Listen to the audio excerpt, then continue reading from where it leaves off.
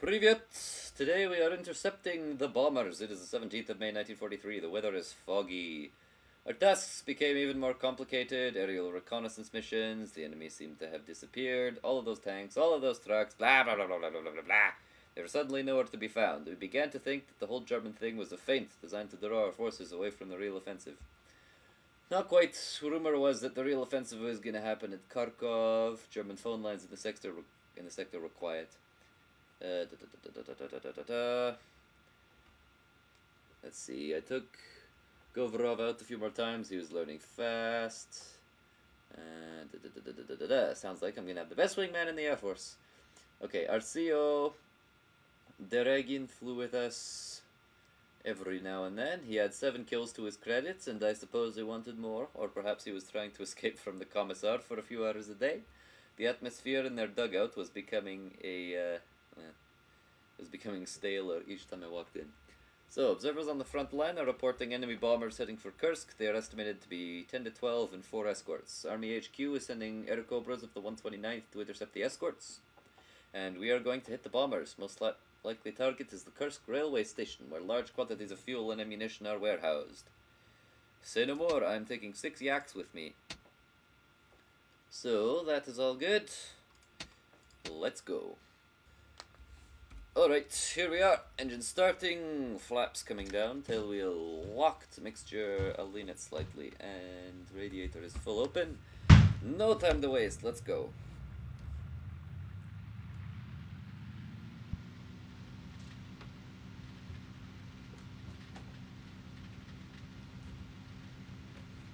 And we're rolling, tail wheels off the ground. I'll just let us accelerate a bit. 50, 60, 70, 180, 190, yeah, we're good. Get up, level off and accelerate down the runway, and bring the flaps up. Okay, that dart was just demonstrated a soft field takeoff, kind of. Anyway, I am going to climb out, and probably come back when we are near those German bombers that are rumored to be in the area. Alright, we've got the fascists in sight. I've actually climbed to higher than the prescribed altitude, and it appears to have paid off. The first line of fighters are keeping the German fighters occupied, leaving me and my yaks free to pursue the bombers. So that is all good, so I will just stay well above this combat area, and ideally we should be able to slip in behind these Heinkels, as they've turned out to be, which are supposedly heading for the railway station in Kursk. So, I will send my entire group after the bombers. I'll have my wingman cover me, and we should get a great many kills today. This should be good. I will nestle to my gun sight and slip in, see if I can find a target of opportunity. I like the idea of Tail and Charlie on the starboard side of the formation. It'll minimize the number of bombers that can shoot at me without hitting each other, I think, is mostly my logic for attacking this one.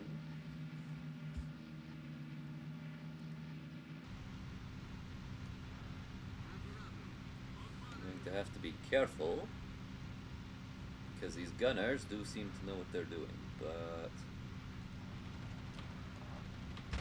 Okay, good hits, and then we'll climb well away from the combat area, try not to expose our belly to the Germans for too long.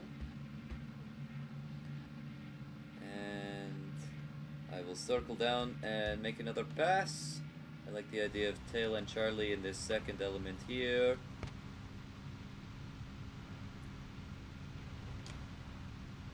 Oh, good hits. Oh, that was our other yak, okay. Oh, target of opportunity. Fire, fire, fire. Oh, time to go. I think I shot his engine off. Whee! Okay, we are having good luck today. But that doesn't mean I'm not going to be careful. I would like to actually make it home. I'd also like to fire every last bullet I have into a fascist bomber. Because, oh, are they turning and heading for home? Maybe they've actually Maybe they're over the Targus. No, they're not, because Kursk is way the heck down there. So that's all good. I think we might have actually scared them into turning around. Which would be hilarious if that were the case, but I don't know if it actually is. Now we're at a higher altitude, I can close the radiator a little bit, so we don't need quite as much air coming in to keep the engine cool. I've got the mixture leaned nice and good for best power. And I'm gonna make another pass at this Jerry bomber. Go for the engine. Whee! I don't think I actually hit anything, which is remarkable considering how close we got. But what can I do? What can I do? I can make another pass. Is what I can do. Another pass at full power. Good hits, good hits. Come on, come on. Shoot Jerry full of lead. Ah ha ha. 2 engines pouring black smoke. So he's losing oil. His engines could seize at any moment. He is not making it home. I will guarantee that. Good grief. Those bombers are almost as fast as us at this altitude. I mean, most of the air combat over this front took place at much lower altitudes, so you can kind of understand that. So Soviet fighters had very good low-altitude performance. With the exception of the MiG-3, which was designed as a high-altitude interceptor, but we're not flying that anymore, are we? We have an infinitely superior machine. And I'm low on ammo, so I'll see what I can do with little I have left, but we're out. Okay. So I will let my squadron continue attacking all the bombers to their heart's content and then make their own way home. I'm actually going to head home now.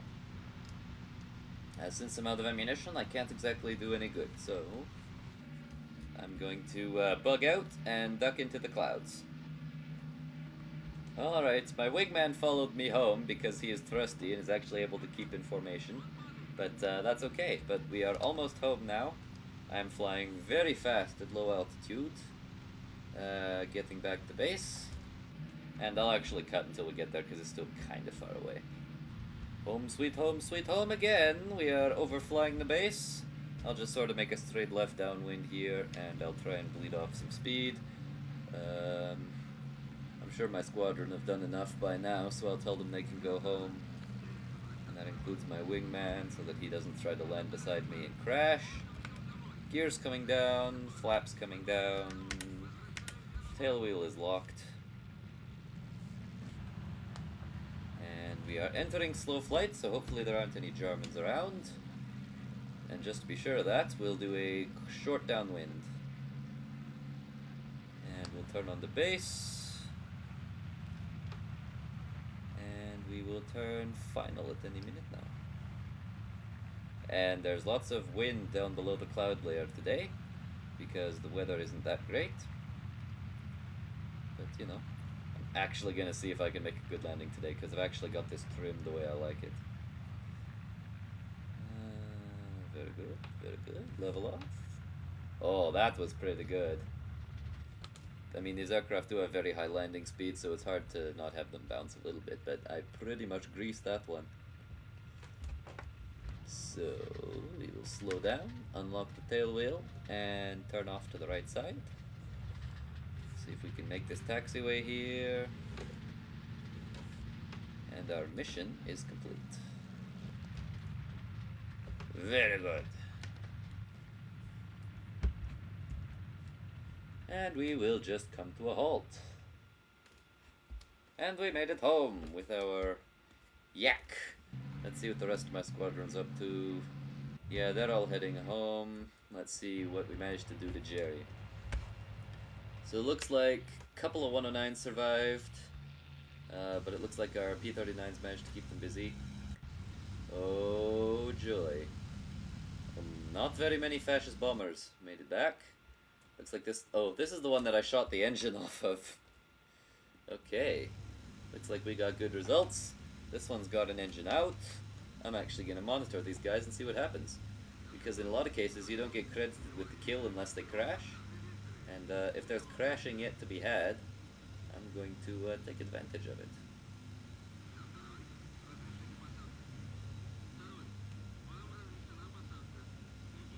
'Cause this guy's just circling. Is the crew even still on board? Yeah, and they're all alive. So I'm not sure what's up. Let's see what's happening with the other Jerez. Yeah, one of mine. This one is not going to make it much further, I'm going to say. But with the black smoke, it's pretty much an even bet that it's losing oil. And then they tend to crash. Because the engine will seize once it loses enough oil. And yeah, I'm not going to wait all day for these guys to do their thing, but... Actually, yeah, I'll go ahead and end the mission now for expedience sake. I'm sure I got a whole bunch. Yeah, we're up to 11.5 kills, so that means I got at least 2, I guess, so I am satisfied with that. I am now a double ace, which makes me very happy.